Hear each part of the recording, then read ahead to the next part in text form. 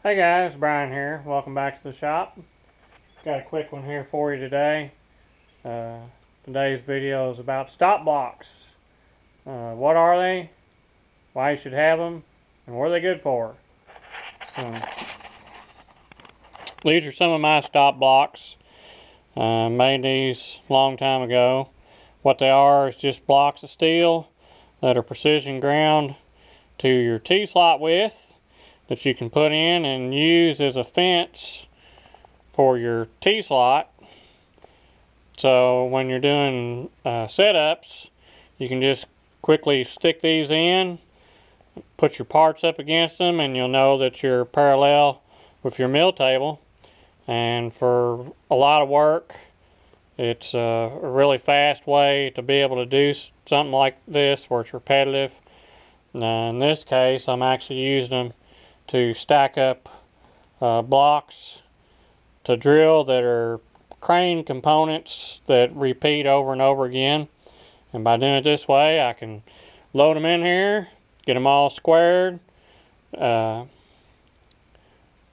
my holes, and pull them out.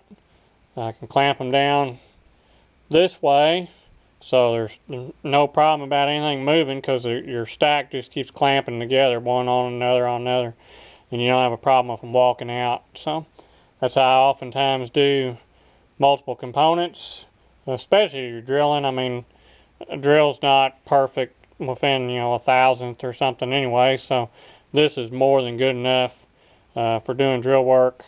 We're way better than a drill press. It's fast, easy, and just want to share that with you. Hopefully that tip will help you. Okay, so there's what they look like once you get them in position. So, got them in there and got them squared up. So they're all drawn down against each other tight, so nothing to move around here. And now I can drill the holes through here, and it'll be the same through all these. So just a quick method to get these holes square.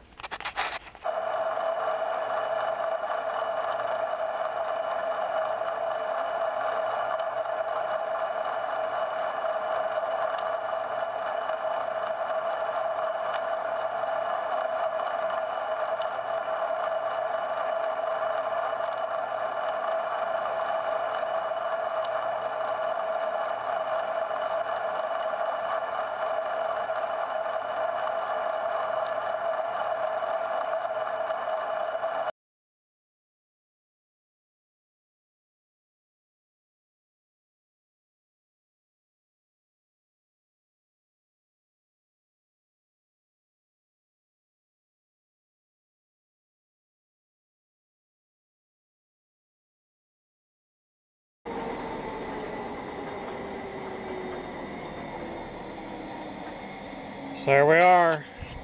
Got 4 equally spaced square with this face holes. It'll all line up through all these plates because they were all drilled at the same time. And that's what we're looking for. So when we go put it together, it'll actually go. So hopefully this trick will be useful to you all, and thanks for watching.